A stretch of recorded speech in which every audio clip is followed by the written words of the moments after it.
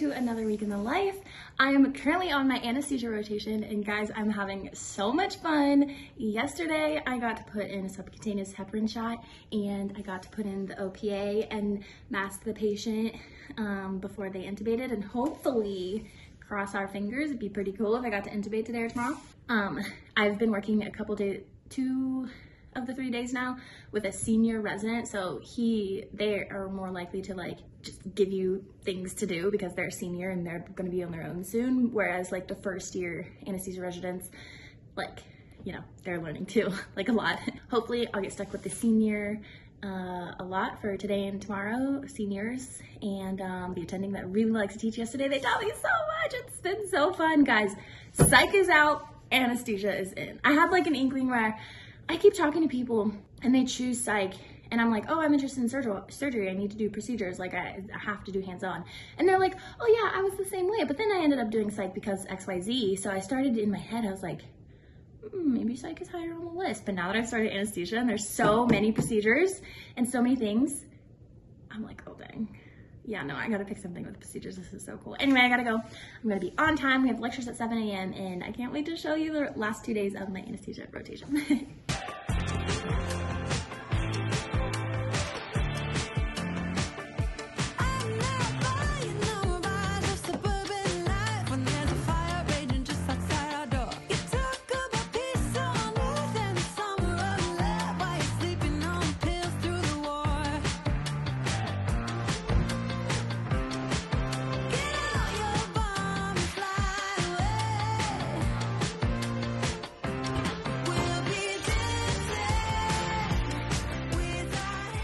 It's 12:23 and already the end of the day. I had another fabulous day of learning from the senior resident who probably thinks I'm just completely an idiot at this point because I don't know a lot of what he asked me, but I really, really like learning from him and learning a lot of new things, or at least like conjuring up things from first year that I have forgotten. So yeah, it's been really early days all week, which is really nice because of the psych shelf coming up. So right now I'm just packing up my things and I'm gonna head straight to Starbucks and finish my UO questions for the day.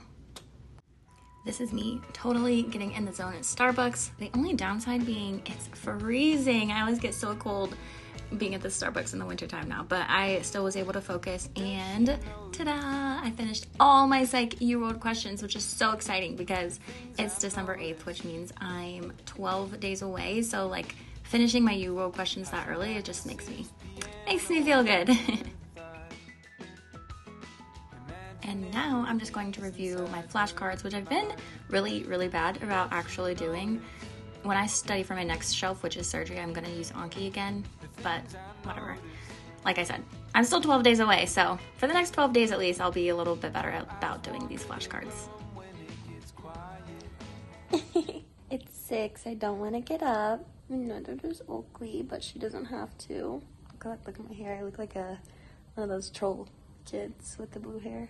But I'm going to get up. I got to leave in 10 minutes. It's fine. All my clothes are set out. I didn't go to the gym because I'm tired and because there was a lot of bike and thrusters and I was scared. But today's my last day of anesthesia and I'm so sad. I love it so much. I really love it. I had a chat with the resident yesterday about like specialty and like what to think about. And guys, it's going to be a while before I'm able to nail down one thing. Currently, like truly, like the thought of doing C-sections is the top of mind for me. Like I want to do C-sections. OB is, ooh, that residency is intense from what I've heard, which it's only 4 years though, which in my mind doesn't sound bad.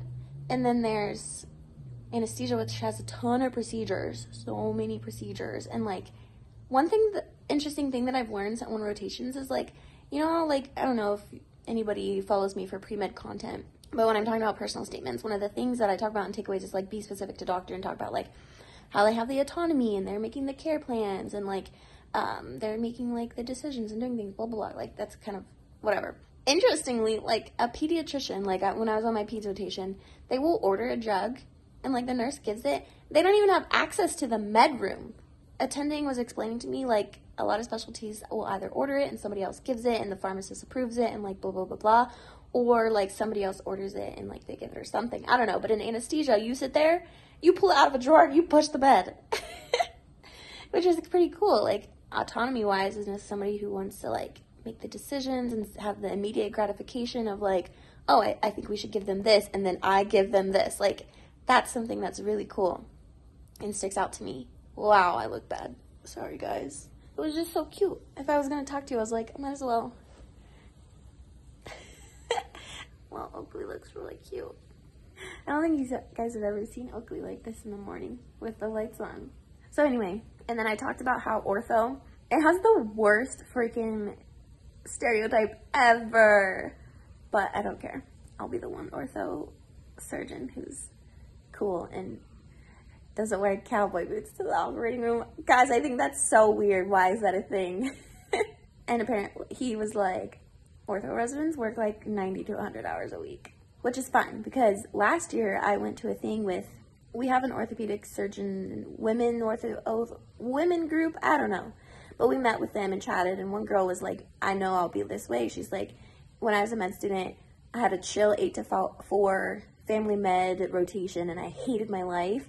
And then I had an insane schedule when I was an ortho elective, and I was obsessed, and I was so happy to go to the hospital. Like, that would be me if I, like, knew, like, okay, this is my place. Like, with OB, like, that's me. Like, I don't care that I do nights only for OB, labor and delivery. Like, otherwise, I would hate my life.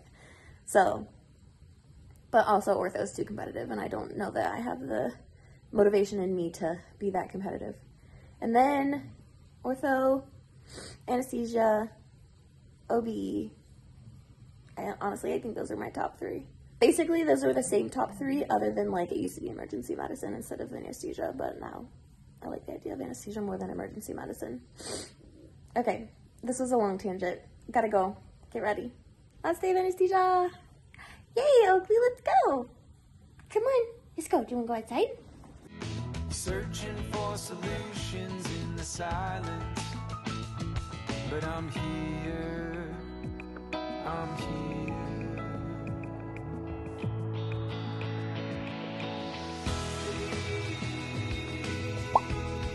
Won't she turn around? Holy freaking moly, guys. I am over the freaking moon right now. Oh my gosh, I just intubated the patient. I'm so excited, as you can see.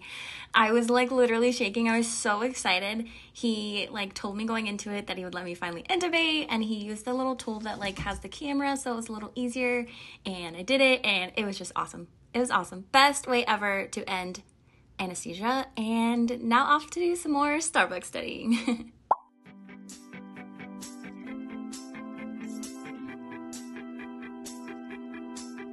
Got a dopamine rush, got a major league crush when you're next to me.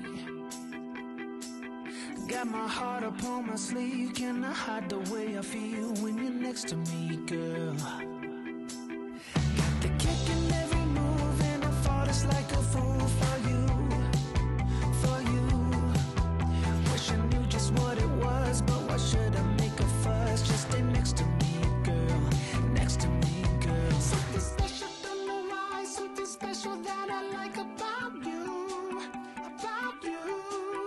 There's a mystery entwined, something bigger to define about you, about you. Am I the only one to see? Got me down on my knees, taken by your gravity. And I just know you got that something, something special about